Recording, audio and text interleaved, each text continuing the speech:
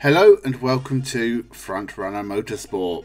There were a lot of Formula Renault Junior Series around the world at one point, and whilst they are now gone, basically replaced everywhere by Formula 4, they do have an important place in the history of many successful race drivers.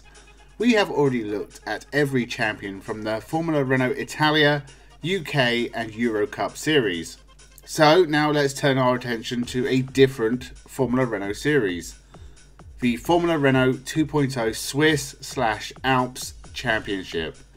An interesting championship given that motorsport in Switzerland is banned and therefore this series never raced there. It did race in Italy, France, Austria, Spain and Hungary. The Formula Renault 2.0 Swiss Championship ran from 2002 to 2015. So with 14 champions, to find out what happened to, make sure you subscribe and let's jump into the video. 2002 Thomas Conrad. The first Formula Renault Swiss champion was in fact a German by the name of Thomas Conrad. Sadly for Conrad, he never really progressed past the national Formula Renault stage of his career, racing in the Euro Cup a few times but never really having any success, and he soon disappeared from the racing scene. His race team Conrad Racing Sports continued on, and it still has a website, which hasn't been updated since 2019, and it looks like Thomas Conrad has been involved with local level motorsport. I have no idea if they still exist or not.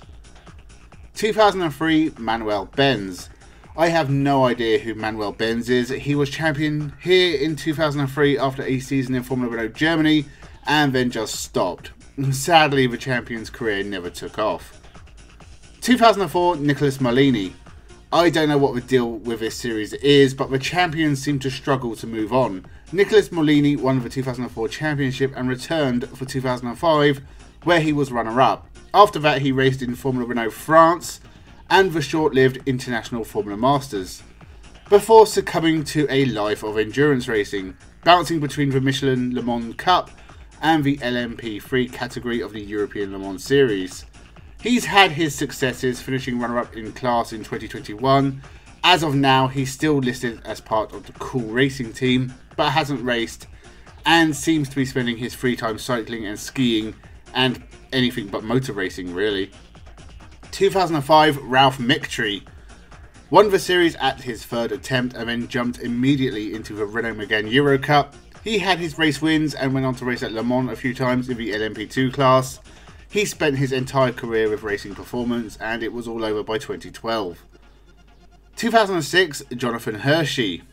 Whilst the 2006 Swiss Formula Renault title was the only title of Jonathan Hirschi's career, he did manage to have a long and interesting racing career. He soon gave up on single-seaters and would finish runner-up in the Renault Megane Euro Cup in 2009, before embarking on a long career in sports car racing.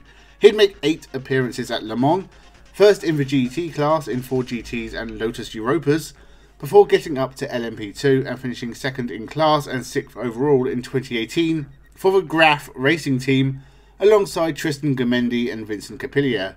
He also took a win in the European Le Mans Series and has attempted rallying in the past. In 2023 he still makes occasional appearances in races at the Nordschleife. 2007 Adam Count. Czech driver Adam Count has had an interesting career. He won the Formula Renault Swiss Championship in his first year of car racing, and he would move up to Formula Renault Euro Cup. But he would not have any success and would just kind of bounce around between Euro Cup and regional Formula Renault series for the next few years, before heading straight back into karting. He had won 2 European Supercar Championships in 2015 and 16, and has resurfaced in Eastern European TCR, finishing 3rd overall in 2023, meaning he will probably get to race in the TCR World Tour Grand Final. 2008 Christopher Zanella. A very talented driver whose career just seemed to stop. Christopher Zanella would go on to get a podium in Formula 3 Euro Series, before finishing runner-up in the old Formula 2 Series to GT ace Mirko Bortolotti. You know, the guy currently leading the DTM Championship. He'd have another go in 2012, where he would finish 3rd overall, and in 2013 he'd get a podium on his Formula Renault 3.5 Series debut. But then everything just kind of stopped for some reason.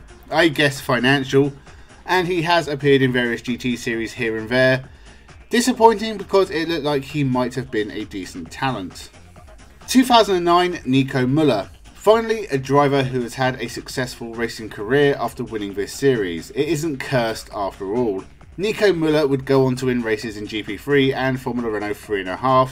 He has been a runner-up in the DTM Championship twice, and in 2023 he races for Peugeot in the hypercar class of the World Endurance Championship and for Abt Cupra in Formula E, a series he has previously scored a podium in.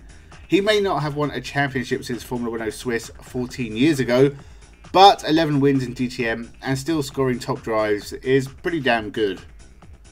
2010 Zol Amberg. The final Swiss champion of the Swiss Renault series was Zol Amberg. He too had a pretty strong career on the back of his success in this series. A year later he was racing in GP3 for ATEC and was taking a win in the Formula 3 Euro series. He'd follow that with 3 fruitless years in the Formula Renault 3.5 series, and in 2015 he'd get 6 races for Team Lazarus in GP2 and a couple of races for Team Sard in LMP2 class of the World Endurance Series. He failed to finish at Le Mans but did get on the podium at Spa. After that, he was done with motorsport. 2011 Xavier Tarancon. The Spaniard would be finished by 2012 despite winning a Formula Renault Euro Cup race in 2011 and sharing a podium with Carlos Sainz Jr. and Daniil Kvyat. Don't know what he's up to these days, but I hope it's lasted longer than his racing career. 2012 Daniil Kvyat. For Torpedo, Daniil Kvyat got his first taste of success here after already doing alright in various Formula Renault series around Europe. He quickly moved on up to GP3, winning the championship with Arden and getting some time in Formula 1 with Toro Rosso and eventually Red Bull, tasting the sweet champagne on the podium before getting booted out of Red Bull after a disastrous home Grand Prix. He returned in 2019 and 2020 with Toro Rosso / AlphaTauri and has since moved on to do some NASCAR and race in the World Endurance Championship with Prema. He's doing alright. 2013 Antonio Falchio. The Italian beat another talented Italian in Luca Giotto to win the title and then went on to win the one-off Florida Winter Series a year later, whilst taking wins in the Formula 3 European Series. In 2015 Falchio raced in GP3 and became a Ferrari Formula 1 reserve driver. He'd finished third in GP3 in 2016 and would go on to a couple of mediocre years in the Formula 2 Championship. He has since moved on to endurance racing whilst remaining part of the Ferrari Formula 1 structure and now races in the World Endurance Championship in the new Ferrari hypercar, scoring several podiums in the team's first year. Antonio Falchio has gone on to have an amazing career and he's only 27, plenty of time to become a Ferrari legend yet. 2014 Nick de Vries. The Dutchman actually beat the likes of Charles Leclerc and George Russell, so it was probably miffed they got to Formula 1 first. Charles Leclerc was actually the junior champion and series runner-up. De Vries finished third in the Formula Renault 3.5 in 2015 behind Oliver Rowland and Mathieu Vaxivière. That's maybe why he didn't get to Formula 1 straight away. 2016 saw Nick de Vries race in GP3, but he had a rough year, and it would take until his third season in Formula 2 for him to win the championship. No Formula 1 driver was forthcoming, so Nick de Vries joined Mercedes in Formula E, winning the title in his second year. His title defence did not go to plan, but he did score points on his Formula 1 debut for Williams at Monza, and so he joined AlphaTauri for 2023. You know how this went. He struggled in a poor car, got sacked with Daniel Ricciardo, made some disparaging comments about Red Bull, and is now unemployed. I expect him to turn up in Formula E or maybe the World Endurance Championship in 2024. If he's lucky, he might be giving windmill tours in Amsterdam for all I know. 2015 Jack Aitken. Our final champion is another Formula 1 flop in Jack Aitken. It took him 3 years to win the Formula Renault Championship, beating Jake Hughes to the title and Louis Delatraz to the Formula Renault Euro Cup Championship. He'd spent the next 2 years in GP3, finishing runner-up in 2017 and signing on as a reserve Formula 1 driver for Renault, and after 3 years of Formula 2 would make his Formula 1 debut with Williams, the only race of his Formula 1 career. He returned to Formula 2 in 2021 but only for half a season, and is now a GT racer, taking the odd win here and there, including in the DTM in 2023 for Ferrari. You'll never see him in Formula 1 again. So they are all the champions of the Formula Renault 2.0 Swiss / Alps series from 2002 to 2015. It started off with some pretty anonymous drivers, but eventually we got some stars of F1.